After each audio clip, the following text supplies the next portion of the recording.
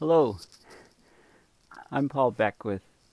I've done many videos recently on the Arctic, and I promise you I will switch topics. I'm going to be talking about the jet stream and about Antarctica and about permafrost and methane and all these other fun things very soon. But I do have a couple more things to talk about with the Arctic. So one of the big questions that I have discussed in previous videos is how the industrial shutdowns for the coronavirus, how they've reduced the aerosols in the atmosphere and therefore reduced some of the dimming effects that happen causing warming. And I estimated that the overall temperature rise both globally and discussed how it plays out in the Arctic. So this guy wants to get down. He's getting a bit restless. He's starting to dig his claws in. Okay, so basically, one of the questions is, how is the Arctic being affected by the reduction of aerosols from the coronavirus shutdowns, the industrial shutdowns? So less CO2 emissions, less aerosol emissions, less sulfur dioxide, less black carbon, all of these things. So a reduction of global dimming. But how does it play out in the Arctic? And one of the things that I think has been happening, get the cat fur out of my mouth. Sorry. One of the things that's really been noticeable in the last number of months is the huge temperatures in Siberia, in particular. Many days over 30 degrees Celsius. So I'll show you some data on that. And can we say that this lack of aerosols is partly responsible for amplifying these temperatures in Siberia? So I've been investigating the effects of anthropogenic aerosols on the Arctic, and they're projected to decline in the future over North America and Europe. For example, sulfur dioxide, sulfates, which are sulfur dioxide precursors, which are sulfuric acid aerosols. They block some sunlight, cause cooling. That's declined in North America and Europe from pollution laws, cleaning up the atmosphere laws. But they've been on the rise, of course, in Asia, in China, right? So those two effects seem to have as they're rising in developing countries, they're decreasing in developed countries. So how has that affected the sea ice in the past, and how has the reduction of these aerosols affected the Arctic temperatures that we've been seeing most recently? So I'm trying to look at this, and I don't have all the answers on this, obviously. There's very complex interactions going on, but I thought I'd give some videos on some papers and some of the things that I found so far. So this is one of the key papers that I'll be talking about. So if you just Google the title, it's open source, Impact of Aerosol Emission Controls on Future Arctic Sea Ice Cover. And this is another key paper elucidating the role of anthropogenic aerosols in Arctic sea ice variation. So these two papers can give us some understanding of how aerosols are affecting the Arctic sea ice cover, and then let us make some educated guesses as to how the reduction of aerosols from the coronavirus caused industrial shutdowns is possibly contributing to these huge Siberian temperatures. So, as you know, I've done lots of sea ice videos in the last little while, trying to look at, after the first blue ocean event, what happens next to the sea ice. So I highly encourage you to have a look at some of these recent videos. And a friend of mine, Matthew, sent out this image, and this is basically the Western Siberian surface air temperature anomalies for May. Okay, this is the GIST temp record 1880 to 2019. You can see all the data. And what you can see here is this is in May in Western Siberia, and the temperature anomaly for the entire month of May, about 5 degrees Celsius warmer than normal. I mean, look at this spike, you know, what's going on this year. This is the surface temperature, air temperature anomalies for December through May. And basically you can see, you know, that we're you know, over 5 degrees Celsius. So it's not just in May, it's in December through May. Okay, huge spikes in air temperatures in Western Siberia. So what's causing that? Okay, it's insane, as Matthew said. This is Matthew Ladd, a good friend of mine. Okay, so, you know, on Twitter, you know, of course I tweet out all of the videos and the blog from paulbeckwith.net. So please make sure you go there if you haven't seen my blog. And, you know, a couple interesting things, you know, I may discuss in videos: extreme waves set to get bigger. But here, we're in a climate emergency. So NASA and NOAA just confirmed that May 2020 was the warmest May on record globally. And here's so this is May 2020. This is the temperature anomaly relative to just 1951 to 1980. So globally, 1.02 Celsius higher in May 2020 relative to all of the other Mays, with the baseline 1951 to 1980, add about 0.3 to get to the baseline of 1880 to 1910, add another 0.3 to get to the 1750 baseline. So we're about 1.62 degrees Celsius above pre-industrial. But look here at the Asia, the Siberia temperature anomalies between 4 and 7.5 degrees.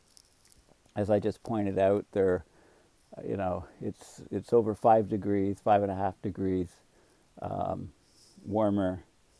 You know, is the temperature anomaly over this whole region. So, you know, there's obviously very strong, lot of very strong ridges here, probably a fixed or stuck pattern bringing up warm, humid air from far south. So what's going on there, and can we relate this to aerosol reductions over China, for example, from the coronavirus? Okay, and if we go to, so this is if we go to another plot, this is from the NOAA. This is land and ocean temperature departure from average, May 2020. And again, you can see that this agrees, you know, huge warming. It agrees with the previous image. Okay, you know, the huge warming up in this region here. Go back and have a look at some other tweets. This is Eric Holtis again. And we've got a couple, there's different data sets. This is Berkeley Earth. This is the temperature anomaly, you know, depicted from them. And again, you can see this entire region here with huge temperature anomalies. This is from January to May 2020. Okay, and if you look at the plot here, this is global annual average with 95% confidence interval. Okay, this is January to May 2020 right up here. And their estimated likely range for the 2020 final average in this range here, very good chance that it'll set a record by far, you know. This is relative to the 1951 to 1980 average. And, you know, we're already, you know, this is like 1.06 degrees or whatever. So huge anomalies. Okay, and of course, if climate change was a chicken, I put this out. Here's this huge chicken, you know, sort of looking, you know, having some food on the beach.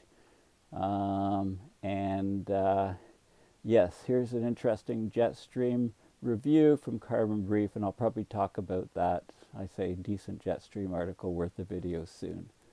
Okay, so that's where we are.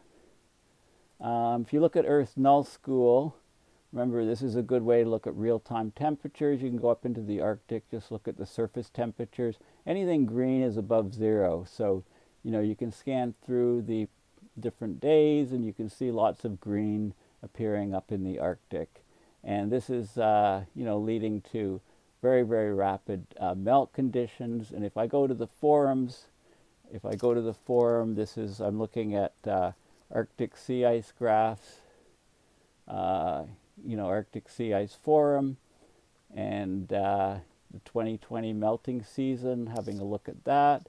And you can see things that are happening. Lots of people are looking at this, like last month's temperature at 925 hexapascal. This is about a kilometer off the surface. Was the warmest May on record within the Arctic Circle. And the projections for the next week or two, of course, when the sun is very, very strong in the Arctic, is for very, very clear skies. Okay, very, very clear skies, very few clouds. So therefore, we can expect, solstice, June 21st, lots of clear sky and insolation projected, 33% of the entire Arctic roughly. 42 hours later, 60% of the Arctic open. So we're going to, the sun's at the peak, and we're going to get lots of warming and lots of melt. So people are suspecting, that if this trend continues, we'll give 2012 a run for its money. That was the previous year when we had minimum sea ice in September. Okay, so there's lots of details on these forums. This is a different forum on, they're talking about sea ice area and extent data, and where we are on the curves coming down. Like this is the Japanese JAXA Arctic sea ice extent data in square kilometers, near record low. Area is a little bit higher. Okay, but the sea ice is melting very strongly, and of course, why not with those huge temperatures up in the Arctic? So let's have a look at this paper here and this paper here, and that can maybe give us some insight into the effect of aerosols on Arctic sea ice cover, what's projected in the future. And of course, when you throw in the data from the industrial shutdowns, reducing aerosols, reducing emissions and therefore reducing aerosols about 17% or so globally on a daily basis for many, many days in from March to April to May. Mostly it was reductions in China, and then it spread to Europe and North America. So reductions in emissions, greenhouse gases, also reductions in aerosols. So we can get an idea for how aerosols affect the Arctic sea ice cover from this paper. So again, and this is have a look at it. It's Canadian Centre for Climate Modeling and Analysis. They examine the response of Arctic sea ice to projected aerosol and aerosol precursor emission changes. And the overall decrease in aerosol loading causes a warming, which is largest over the Arctic, which leads to an annual mean reduction in sea ice extent of roughly 1 million square kilometers over the 21st century in all RCP scenarios. So it has a definite impact in the Arctic. The decrease of aerosols, of course, happened very, very rapidly because of the coronavirus. So that's, according to this, it has a definite effect in the Arctic, a definite warming effect in the Arctic.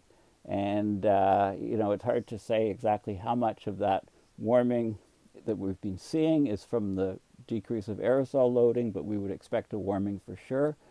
They said this accounts for about 25% of the simulated reduction in sea ice extent in the RCP 4.5 scenario, 40% reduction in the lower emission scenario.